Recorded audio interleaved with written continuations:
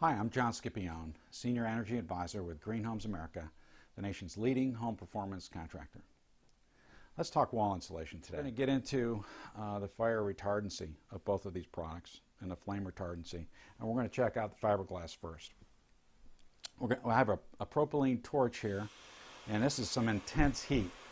We're going to hold this fiberglass product up, and you might guess what's going to happen to the glass. First, I'm going to put my glove on.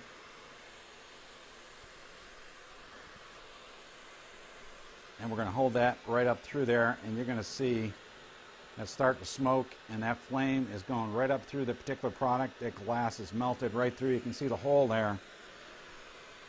Let's move over to the cellulose product.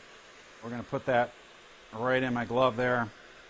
Put that directly into it, and you can see I'm not feeling any heat whatsoever going through this particular product into my glove.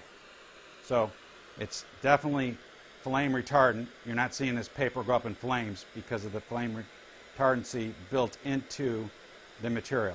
So this is a lot better, dense packed in a wall or in a ceiling cavity for the spread of fire and flames. So a lot safer in your home.